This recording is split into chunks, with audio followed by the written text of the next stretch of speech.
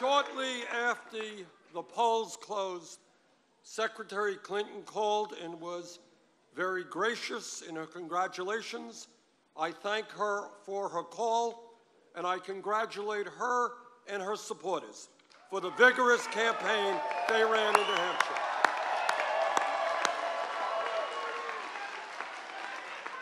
And let me take this opportunity to thank the many, many thousands of volunteers here in the Granite State who work so tirelessly.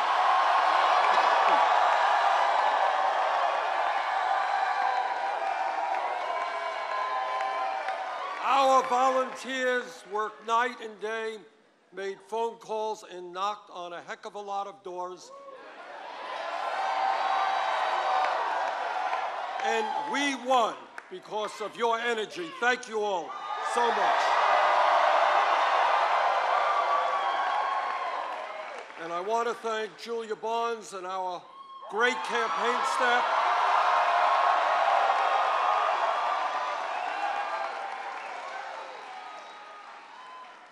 Together, we have sent the message that will echo from Wall Street to Washington, from Maine to California.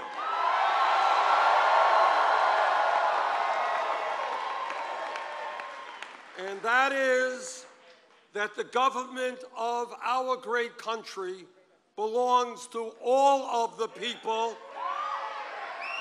and not just a handful of wealthy campaign contributors and their super PACs.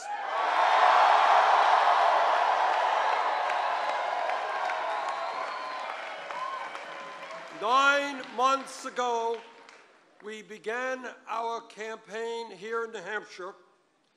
We had no campaign organization, we had no money, and we were taking on the most powerful political organization in the United States of America.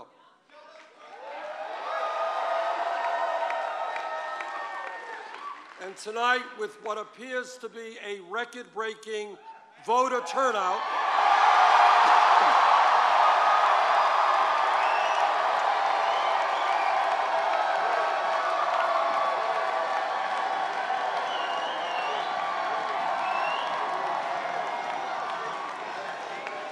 because of a huge voter turnout, and I say huge, we won because we harnessed the energy and the excitement that the Democratic Party will need to succeed in November.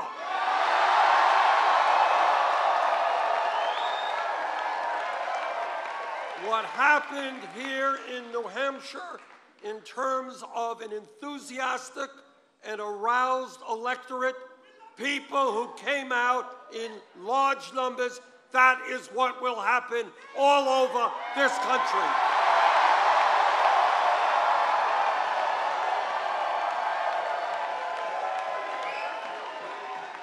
And let us never forget, Democrats and progressives win when voter turnout is high. Republicans win when people are demoralized and voter turnout is low. Tonight, we serve notice to the political and economic establishment of this country that the American people will not continue to accept a corrupt campaign finance system that is undermining American democracy, and we will not accept a rigged economy in which ordinary Americans work longer hours for lower wages, while almost all new income and wealth goes to the top 1%.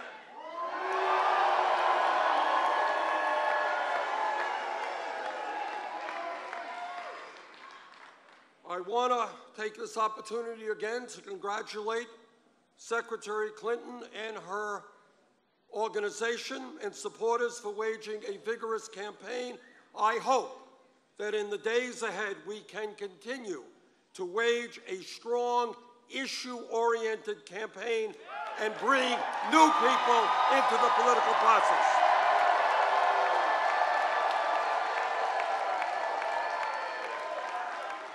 But I also hope that we all remember, and this is a message not just to our opponents, but to those who support me as well, that we will need to come together in a few months and unite this party and this nation, because the right-wing Republicans we oppose must not be allowed to gain the presidency.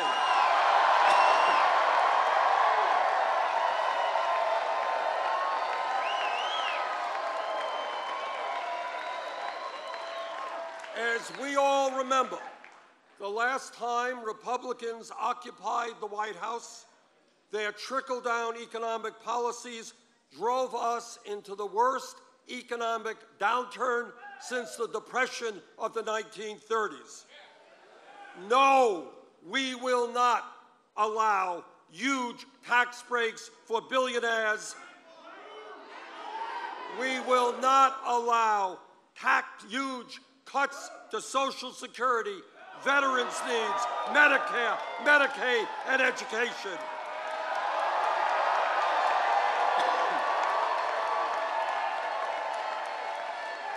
No, we will not allow back into the White House a political party which is so beholden to the fossil fuel industry that they cannot even acknowledge the scientific reality of climate change, let alone do anything about it.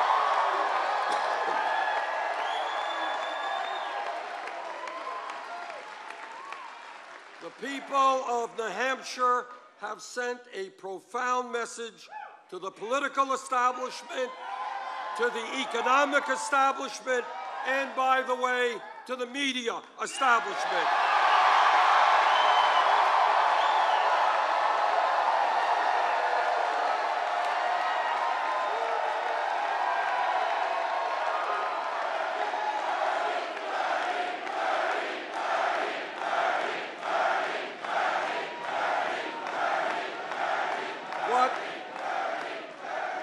What the people here have said is that given the enormous crises facing our country, it is just too late for the same old establishment politics and establishment economics.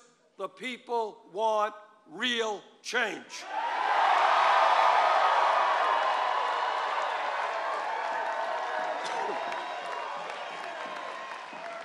What the American people are saying, and by the way, I hear this not just from progressives, but from conservatives and from moderates, is that we can no longer continue to have a campaign finance system in which Wall Street and the billionaire class are able to buy elections.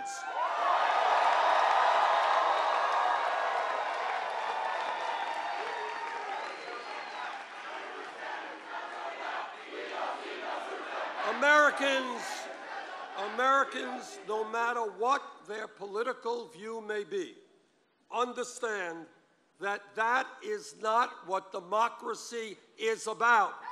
That is what oligarchy is about. And we will not allow that to continue. I do not have a super PAC, and I do not want a super PAC.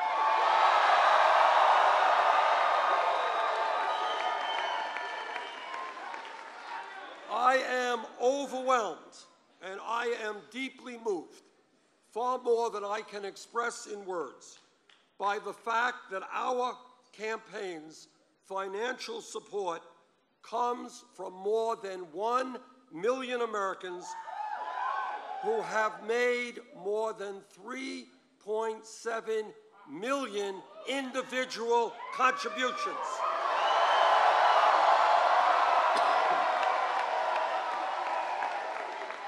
That is more individual contributions than any candidate in the history of the United States up until this point in an election.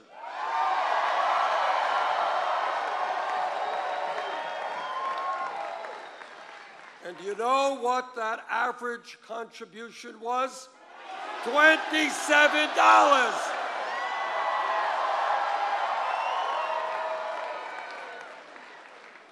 I am going to New York City tonight and tomorrow, but I'm not going to New York City to hold a fundraiser on Wall Street. Instead, I'm going to hold a fundraiser right here, right now, across America. My request is, please go to BernieSanders.com and contribute.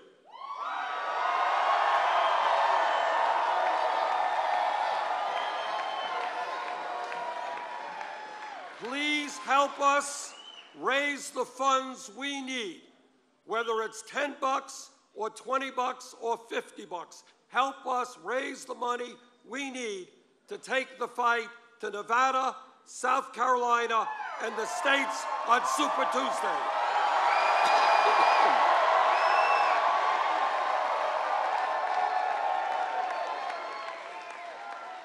So there it is. That's our fundraiser. Pretty quick.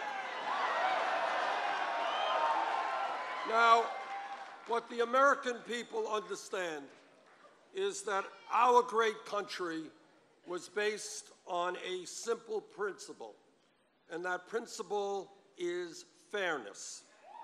Let me be very clear.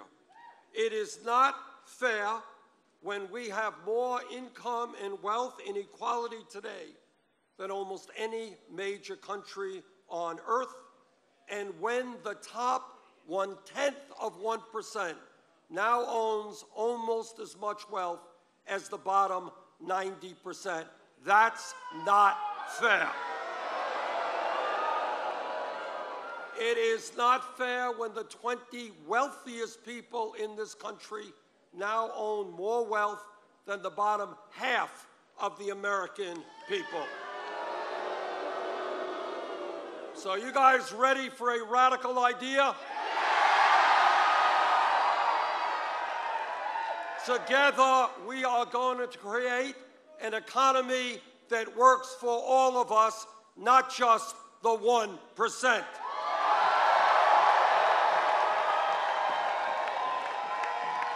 And when millions of our people are working for starvation wages, yep, we're going to raise the minimum wage to $15 an hour. And we are going to bring pay equity for women.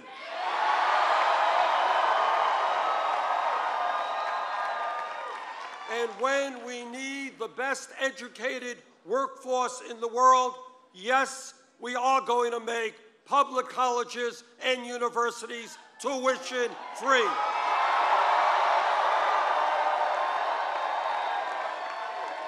And for the millions of Americans struggling with horrendous levels of student debt, we are going to substantially ease that burden.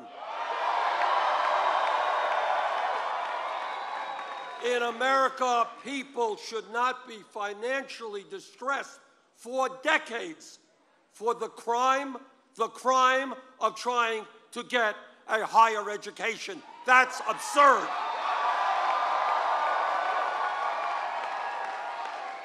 Well, my critics say, you know, Bernie, that's a great idea. You're into all this free stuff.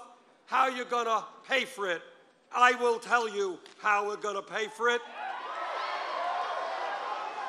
We're going to impose a tax on Wall Street speculation.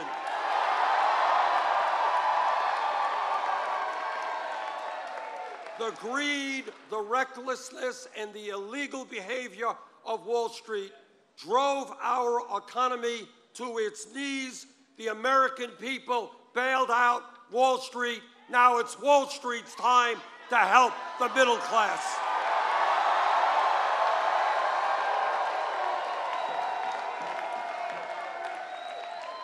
And when we talk about transforming America, it means ending the disgrace of this country having more people in jail than any other country in the world, disproportionately African American and Latino. Not only are we going to fight to end institutional racism and a broken criminal justice system,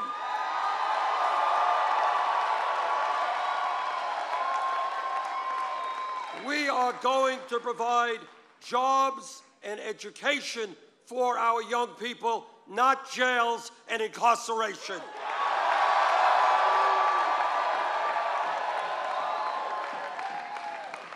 And let me say that as a member of the Energy Committee in the Senate and the Environmental Committee, the debate is over. Climate change is real. It is caused by human activity, and it is already causing devastating problems in this country and around the world. We have a moral responsibility to work with countries throughout the world to transform our energy system away from fossil fuel to energy efficiency and sustainable energy.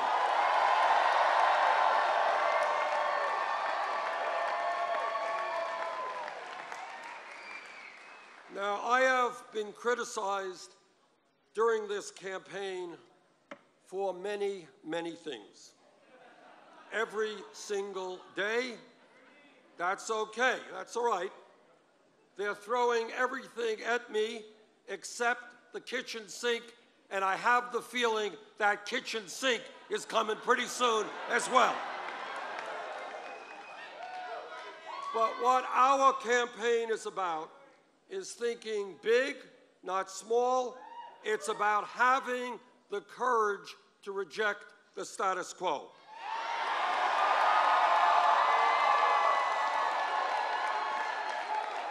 It's about saying that in a time when every major country on earth guarantees health care to all of their people, we should be doing the same in our great country.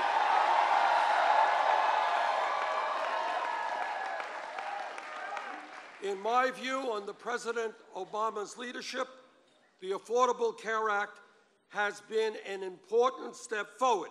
No question about it. But we can and must do better.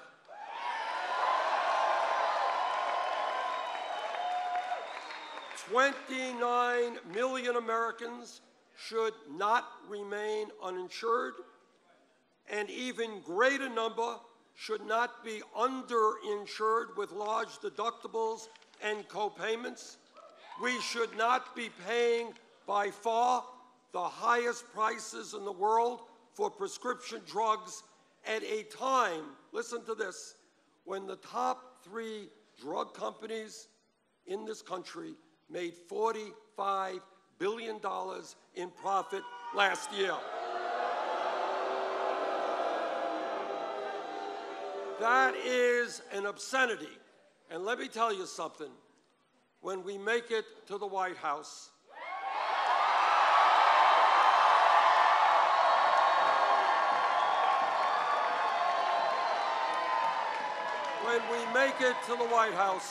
the pharmaceutical industry will not continue to rip off the American people.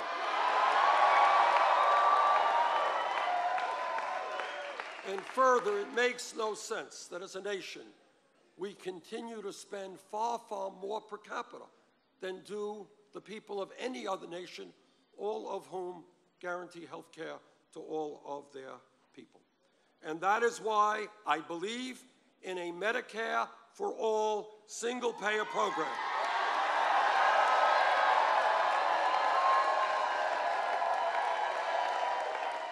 Which will not only guarantee health care for all, but will save the average middle-class family thousands of dollars a year in health care costs. My friends, we all know that we live in a dangerous and complex world. As president, I will defend this nation, but I will do it responsibly. I voted against the war in Iraq.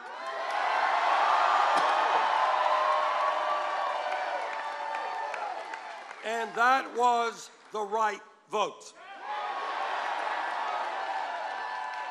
While we must be relentless in combating terrorists who would do us harm, we cannot and should not be the policemen of the world. Nor should we bear the burden of fighting terrorism alone. In the Middle East, the United States must be part of an international coalition sustained by nations in the region that have the means to protect themselves. Together, we must and will destroy ISIS, but we should do it in a way that does not put our young men and women in the military into perpetual warfare in the quagmire of the Middle East.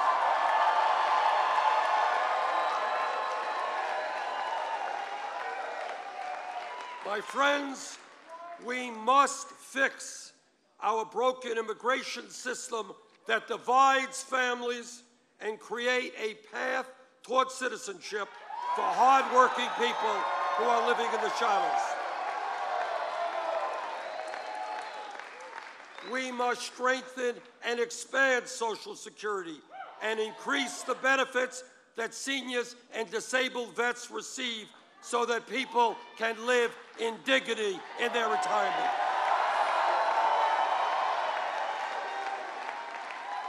We must rebuild our crumbling infrastructure, and when we do that, we create millions of decent-paying jobs. We must pursue the fight for women's rights, for gay rights, for disability rights.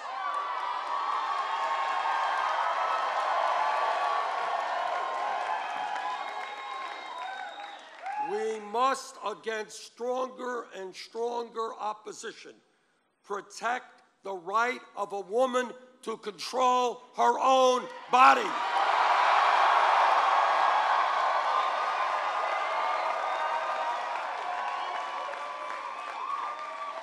And we must protect the men and women who serve our nation in uniform and protect our veterans who put their lives on the line to defend us.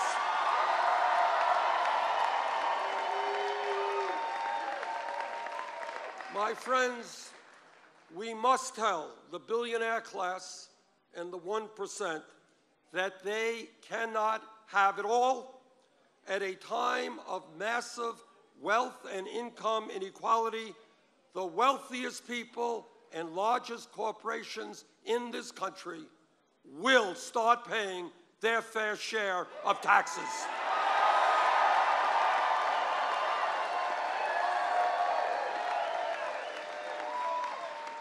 My friends, I am the son of a Polish immigrant who came to this country speaking no English and having no money.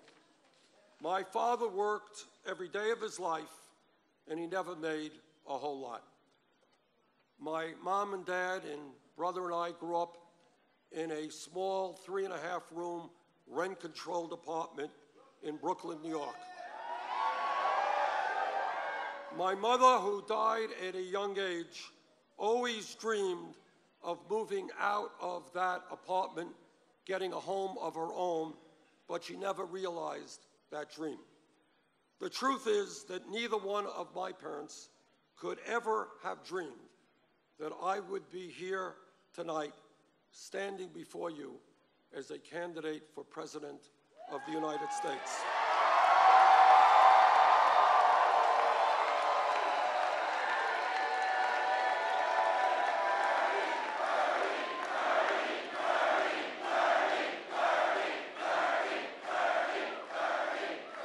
This is the promise of America, and this is the promise we must keep alive for future generations.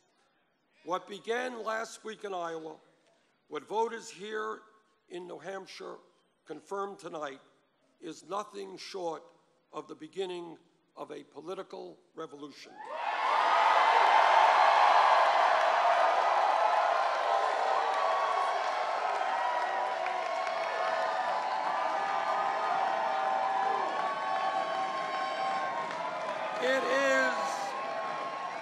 It is a political revolution that will bring tens of millions of our people together. It will bring together working people who have given up on the political process. It will bring together young people who have never participated in the political process. It will bring together blacks and whites, Latinos, Asian Americans, Native Americans, straight and gay, male and female, people who were born in America and people who immigrated here. We will all come together to say loudly and clearly that the government of our great nation belongs to all of us, not just a few wealthy campaign contributors. That is what this campaign is about. That is what the political revolution is about. So New Hampshire, thank you again. And now it's on.